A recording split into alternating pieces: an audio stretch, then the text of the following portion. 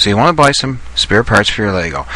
Well, we can go into the Lego.com site and go to their Pick-a-Brick. So where we go, you go into the shop, theme, and then scroll down here, individual bricks and building accessories. I'll scroll up a little bit so you can see there. And then individual bricks and building accessories, we go into Pick-a-Brick, custom mix and match elements. This will bring up your Pick-a-Brick selection from the Pick-a-Brick factory at Lego. Now, suppose you go through all the bricks, because there's all kinds of categories here, and they don't have the exact thing you're looking for. In a lot of the case, when you're creating an own creation, they don't have what you're looking for because they may be out of a newer set or something, and they just don't have it. So what we have to do is go to another site to find those parts. So you can go to bricklink.com, BRICKLINK.com, or you can get it right off my site.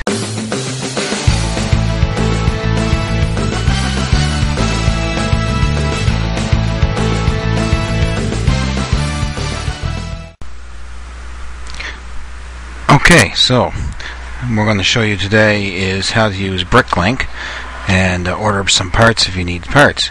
So from my webpage here, we can just scroll down to Cool Links, and we'll go to My Stuff for Sale, because that's actually on Bricklink, and My Store comes up. So we'll use My Store just for demonstration purposes. But you go to bricklink.com. I can never say that right, but anyway, this is what it should come up as if you put in the direct link. Now, you can log in and register. Register is just a quick few steps to be a member. It's free, so if you have to buy something, you have to do it anyway. Unless you're going to sell something, don't go on to the new seller page. Just go in as the new member. Then we go to buy, and say you're looking for, I don't know, if you want to go somewhere, just you want the stores in Canada, they'll list the stores just in Canada. There's mine right there, Novalee Bricks and Sticks. And we can go here to different things, and it shows minifigs, bodywear, different capes that I have for sale, like the Batman wings, flying wing. If you so wish to purchase something that way, you would just go add to cart 1 and add selected items, and it says items are added to the cart, and you can follow through and pay through by PayPal or whichever way you want to pay. That's basically it for buying. If you want to search something, we can go empty the cart so it doesn't mess things up here. Go back to main Bricklink, and say you want to look up Jabba the Hutt. So just put in Jabba and hit go, and anything with Jabba in it comes up, and it lists who it's sold by and the price and how many they have for sale.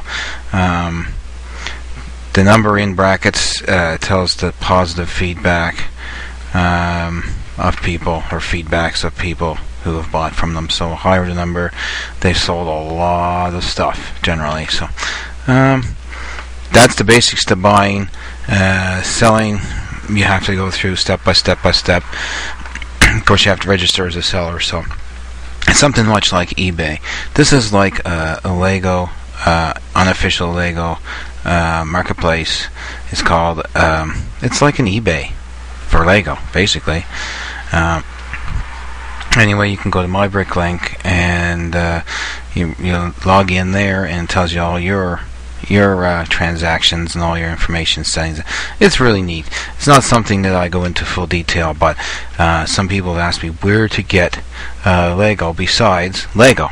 So if you just want a certain part, this is a great place to go. Like, oh, here's one, Rhoda the Hutt, because he only comes in one kit, and the kit is like almost $100 Canadian with taxes.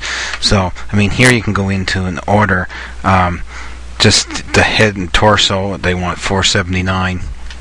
for that. If you want a leg, they're breaking it down here to the left and the right arms for $250 each. So basically 5, 6, 7, 8, 9, $10 they're charging versus going out and buying the set for $100. So you know, I mean, he's only small, but at the same time, for $10 you might find it cheaper than that. But as of right now on Bricklink, this is the only parts that are available because it shows you everything that's available for that. So I think that's you know, for him, $10. Take it or leave it, I guess. But I would probably get it if I wanted it. It beats paying $100 for it. Okay, like I said, this is about one of the only other places you can buy separate parts except eBay or something, or someone has them at a flea market or something. But it's a great resource to go buy spare parts or just the odd part that you might be looking for. So anyway, this is Freddy the Brick Butcher. I hope this has helped you out somewhat into understanding a little bit about Bricklink, and hope you find the parts you need for building your own creations.